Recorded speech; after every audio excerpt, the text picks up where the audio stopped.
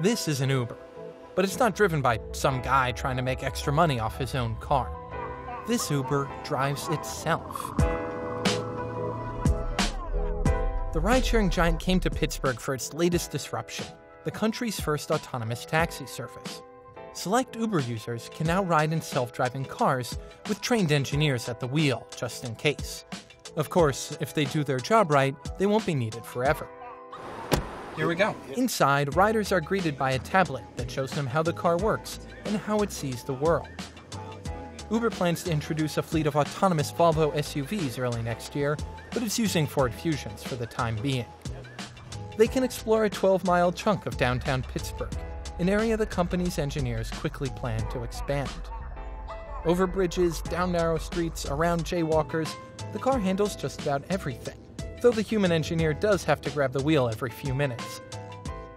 The city of Bridges is happy to host a robo-revolution, with its promise of high-tech jobs and fewer crashes than ever before, even if some people find the jerry-rigged robo-rides perplexing.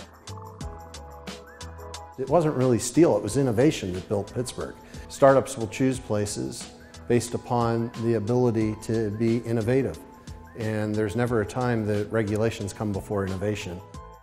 You can't stop the clock. And if you demand on stopping the clock, all you're assuring is that technology and those jobs will be in a different city. Unlike California and other states, Pennsylvania hasn't restricted the testing of these cars, which means there's no rule against me climbing into the driver's seat. Okay, so it made that turn with no problem, little adjustment right there, but now we're heading over the bridge. And I've had drivers here worse than this. It's a pretty normal ride if you can ignore the radars, cameras, and laser scanners. You sit back and let someone else, or something else, take care of the driving. And no small talk required.